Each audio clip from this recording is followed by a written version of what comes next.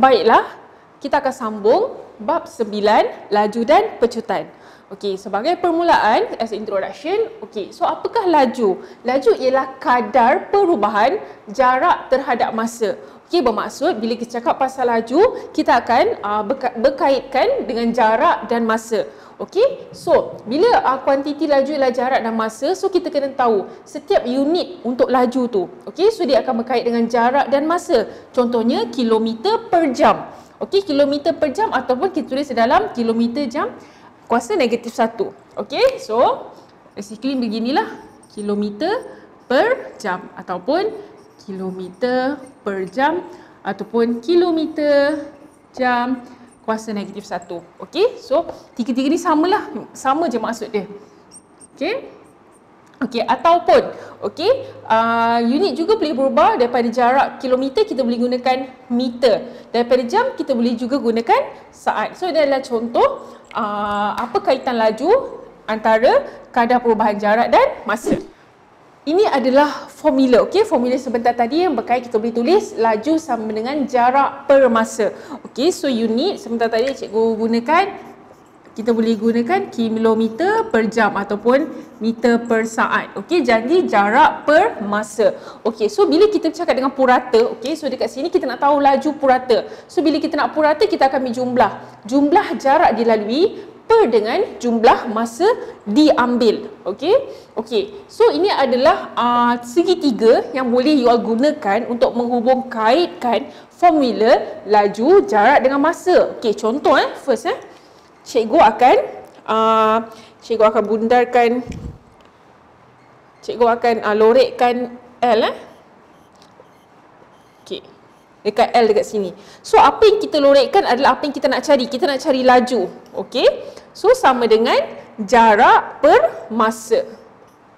Very easy untuk kita ingat, untuk kita faham. Okey, contoh kalau cikgu lorekkan M, masa dekat sini. So maksudnya kita nak cari masa. So bila kita nak cari masa, jarak kena bahagi dengan laju. Okey, per. Okey, so now cikgu lorekkan jarak. Okey. So bila kita nak cari jarak, laju akan darab masa. Okey, so boleh guna, you boleh guna formula-formula ni, terutama segitiga ini untuk memahami dan mengingat untuk kita ubah kita punya formula laju, jarak dengan masa. Okey, so cikgu akan ajar contoh yang pertama. Okey, so tengok pada soalan, sebuah kereta api bergerak dengan laju 120 km per jam. Okey, so soalan meminta kita untuk mencari berapakah laju kereta api dalam unit meter per saat. Okey, so maksudnya di sini kita perlu menukar unit. Okey, so bila kita menukar unit 120 kilometer per jam. Okey, so first kali tengok apa unit kita nak tukar. Kita nak tukar kilometer kepada meter. Okey, so kilometer kepada meter, jam kepada saat. Okey, kena pasti dulu unit untuk ditukar. Okey, so 120 kilometer. Okey, so 120 kilometer, okey, tukar kepada meter, kita akan darab 1000 meter per dengan, okey, so ini adalah jam. Okey, so jam nak tukar kepada saat, 60 minit kali 60 saat. Okey, so kena buat jalan kira ni untuk menunjukkan pertukaran unit kita, dan selepas itu anda boleh guna kalkulator dan menghasilkan jawapan 33.33 meter per saat. Contoh yang kedua. Okey, so refer kepada soalan, sebuah bas bergerak sejauh 27 km dalam masa 20 minit. Jadi kita nak hitung laju. Okey, so formula laju sama dengan jarak bahagi masa. Okey, jarak yang diberi ialah 27 km. Masa kita adalah 20 minit, tapi dia minta dalam jam. Okey, jadi minit nak tukar kepada jam perlu bahagi 60. Okay, so just use your calculator. Okay, and then akan menghasilkan jawapan 81.5 kilometer per jam. Okay, as long as you punya formula first kena betul and then unit. Pertukaran unit kena alert lah apa yang diminta dan apa yang diberi. Okay, so next B. Jarak yang dilalui oleh bas itu dalam masa 1.5 jam. Okay, so sekarang kita nak cari jarak. So jarak sama dengan laju darab masa. Gunakan segitiga tadi cikgu ajar tadi. Okey, jadi laju kita adalah 81 km per jam. Okey, dalam masa 1.5 jam. Okey, jam dengan jam lah. Okey, jadi boleh darab dah akan menghasilkan jawapan 121.5 km jarak yang dilalui oleh bas tersebut dalam masa 1.5 jam. Okay, this is how you do. So, contoh yang ketiga, okay, untuk laju. Okay, boleh refer kepada soalan yang berada di skrin anda. So, Encik Rozi dikehendaki menghadiri suatu mesyuarat yang dijadualkan bermula pada pukul 9 pagi. Dia bertolak dari rumahnya, okay, pada pukul 6.30 pagi menuju ke tempat mesyuarat yang melalui bandar impian. Okay, dia nak pergi tempat mesyuarat melalui bandar impian. Jadi dia memandu selama 45 minit dengan laju 100 km per jam dari bandar impian ke tempat mesyuarat. Okey. Jika laju purata bagi keseluruhan perjalanan ialah 80 km per jam, tentukan sama ada dia dapat menghadiri mesyuarat itu pada masa yang tepat dijadualkan ataupun tidak. Okey, so jarak di antara bandar impian ke tempat mesyuarat. Okey, so first kali kita kena cari jarak dari bandar impian ke tempat mesyuarat. Okey, cikgu short form lah kat sini Okey, tempat mesyuarat. Okey. Jadi jarak, okey, kita akan buat sama dengan 100. Okey, sebab tadi dia menggunakan kelajuan 100 km per jam. Jadi 100 darab 45 per 60. Okey, so bila kita nak cari jarak, okey, so back to our formula segitiga, kita nak cari jarak, maksudnya laju akan darat dengan masa. So laju kita 100 km per jam. So darat dengan masa kita 45 minit, okey, tapi kita nak tukar kepada jam. So kita akan bagi 60. Okey, so you boleh kira, so akan mendapat jawapan 75 km. Okey, bandar impian ke tempat mesyuarat. So kita ada 75 km. Okey, jadi seterusnya kita nak cari jumlah jarak yang dilalui daripada rumah Cik Rozi ke tempat mesyuarat. Okey, so jumlah jarak sama dengan 113 km tambah dengan 75 km. Okey, so jawapan 188 km. Okey, so sekarang kita nak cari jumlah masa pula. Okey, so kita nak cari, bila kita nak cari masa, jarak akan bahagi dengan laju. Okey, so di sini kita nak cari masa kan. Okey, cikgu sambung sini So masa, okey, so sama dengan masa, jarak akan bagi laju. So jarak kita 188 km bahagi dengan laju kita 80 km. Okey, kita punya kelajuan kita. Okey, jadi kita akan dapat 2. Okey, you boleh kira dapat 2 jam 7 per 20 minit. Okey. Okey, so kita tukarkan dalam unit jam 2 jam 21 minit. Okey. So kita nak tengok waktu tiba Encik Rozi bila tiba di tempat mesyuarat. Okey, so kita akan lukis semula. Okey. So bergerak di sini 6.30 pagi. Okey, 6.30 pagi. So 2 jam. Okey, so kat sini 2 jam kan? So sini 2 jam. Jadi sini 8.30 pagi.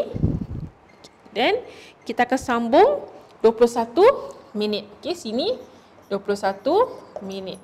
Jadi 8 dekat sini tiba okey 8.51 pagi. Okey, jadi adakah Encik Rozi tiba di tempat mesyuarat sempat atau tak untuk kerja pukul 9 pagi? So jadi sempatlah Encik Rozi akan tiba di tempat mesyuarat pada 8.51 pagi. Maka dia dapat menghadiri mesyuarat tepat pada masa yang dijadualkan. Okey, ini contoh jalan kira yang you all boleh buat. Okey, now kita akan masuk kepada subtopik pecutan. Okey, apa yang maksud dengan pecutan? Pecutan ialah kadar perubahan laju terhadap masa. Okey, so jadi di sini kita akan kaitkan pecutan laju dengan masa. Okey, so kuantiti kita akan gunakan ialah laju dan masa sahaja.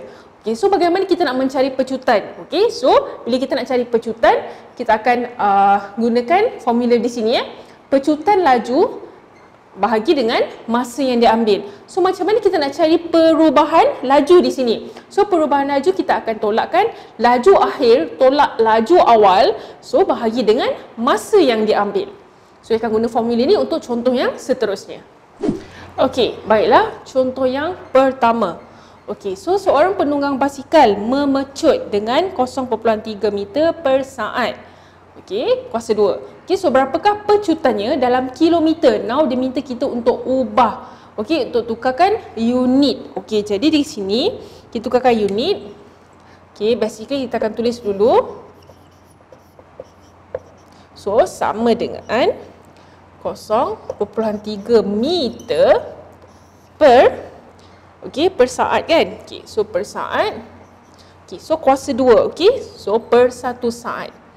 Okey, jadi kita nak tukarkan kepada kilometer. Jadi 0.3 akan bahagi 1000 kilometer. Okey, dan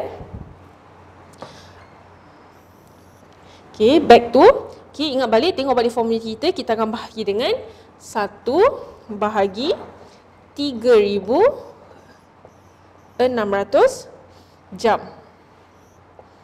Okey. Okey, so di sini sebab kita nak dapatkan dalam jam.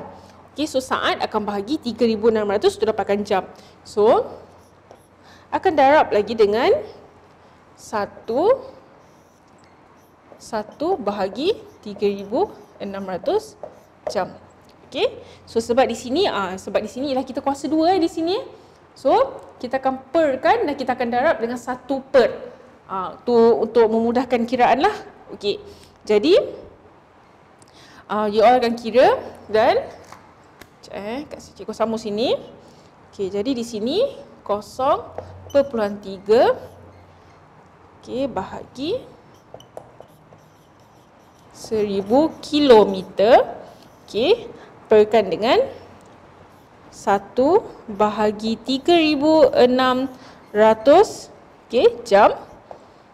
Okey, so dekat sini akan darab dengan, jadi bila terbalikkan kita akan darabkan 3600 per 1 jam. Okey.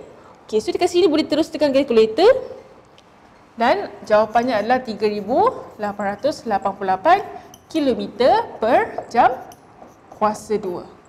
Okey, so jangan silap dekat sini bila kita gunakan per saat, okey, per saat kuasa 2 di sini. Jadi mula kita tukar dulu, cikgu ulang sikit, tukar kepada kilometer and then bahagi. Okey, ni per saat kan? Per saat, so maksudnya bahagi 1 bahagi 3600 jam. Sebab saat pun tukar kepada jam. Okey, so bila sini bahagi kita akan tukar kepada darab. Okey, bila tukar kepada darab kita akan terbalikkan. Ini jadi 1 per bahagi. Okey, so dekat sini baru yang beri calculation akan dapat jawapan seperti di atas. Okey, contoh yang kedua. Okey, so boleh refer kepada soalan. Okey, so sebuah kereta yang bergerak dengan laju 70 km per jam memecut kepada 90 km per jam dalam masa 10 saat. Berapakah pecutan kereta itu? Okey, so kita nak cari pecutan. Okey, so ingat lagi formula kita. Pecutan sama dengan laju akhir tolak laju awal, okey, per masa yang diambil. Okey, cikgu singkatkan laju akhir, okey, tolak laju awal per dengan masa yang diambil. Okey, so jadi laju akhir kita berapa tadi? 90 km per jam. Okey, jadi 90 tolak 70 km per jam dan masa yang diambil ialah 10 saat. Okey, so kita akan dapat 20 km per jam per 10 saat. Okey, jadi di sini kita akan dapat 2 km per jam per saat. Okey, tak perlu tukar apa-apa lagi sebab tak ada minta apa-apa unit yang berlainan. So hanyalah kilometer per jam per dengan saat. Okey, ini adalah pecutan kita untuk soalan A. Okey, next B. Okey, so diminta sebuah bot yang bergerak dengan 80 km per jam dengan mengurangkan lajunya kepada 15 km per jam dalam masa 1 minit apabila menghampiri jeti. Berapakah pecutan bot itu dalam masa per saat? Okey. Okey, jadi pecutan kita okey. Daripada awal daripada akhir. So sama dengan 15 per 80 km per jam. Okey, so mesti ingat akhir mesti tolak awal. Okey, so bila akhir tolak awal, okey, jadi kita akan perkan dengan 1 minit. Okey, 1 minit. Okey, so dekat sini akan dapat negatif lah. Negatif 65 km per jam per 1 minit. Okey, selepas mendapat negatif 65 km per jam per dengan 1 minit. Okey, so kita akan tukar unit. Okey, seperti yang diminta iaitu meter ke meter per saat. Okey, jadi di sini kita akan tukarkan 65 darab 1000. Okey, nak tukar kepada meter Okey, tukar kepada meter. Okey, dan per jam. So maksudnya 1 jam 60 darab 60 jam. Okey, so kita akan darabkan dengan, dia minta saat. Okey, ni bahagi kan. Okey, jadi kita tukar kepada darab, so dia akan terbalik. Okey, so 1 per dengan 1 darab 60 saat. Okey, dia minta 60 saat tadi kan. Okey, jadi di sini, sini saat. Okey, so you boleh buat calculation. So akan dapat jawapan negatif 0.3 meter per saat Okey, so make sure jawapan sama dengan cikgu. Okey, so ini adalah pecutan bagi bot tersebut. Macam mana? Boleh faham apa yang belajar tadi? Kalau nak lagi, jangan lupa like, share dan subscribe channel kami.